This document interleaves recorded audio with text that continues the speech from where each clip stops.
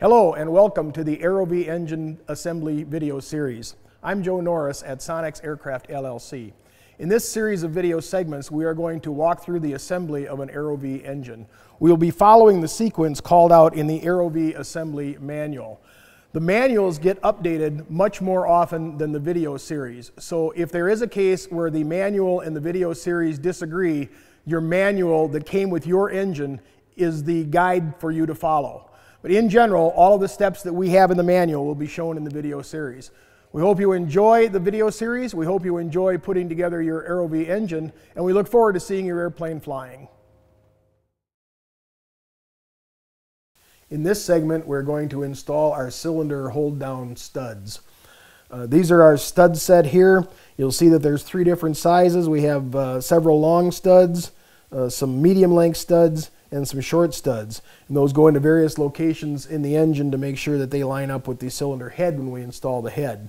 Now on our case, on this right side of the engine, we call this the right side as it's bolted onto the airplane, you'll notice this upper rear stud location looks a little bit different. The case saver is actually recessed back into the case. Now these case savers are basically steel inserts that our hold-down rods thread into.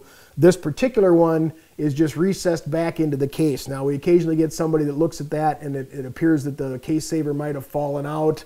That is not the case. This one is supposed to look like that because the case saver is back inside the engine case back here. So these studs just thread in by hand.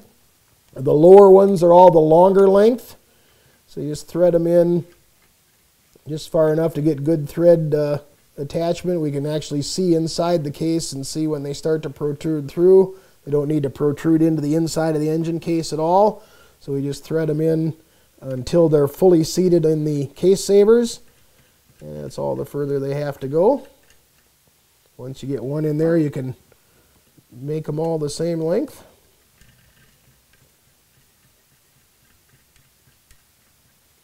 And again, these lower ones are the longer studs. Now because this case saver on top is recessed, that will also take a longer stud on this side of the engine. The opposite side in this location will take a medium length stud. So there's those. The outer one up here will take a medium length stud in this location here. Again, just hand thread it in. And then these two center upper ones are the shorter studs.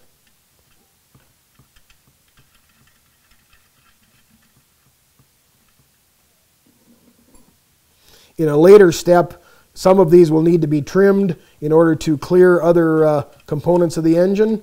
We'll talk about that when we get there. Basically, this is all you need to do. Just repeat that process on the other side. Your studs are in place, and then they're ready to accept the cylinders, and we'll start to assemble what we call the upper end of the engine, the cylinders and heads.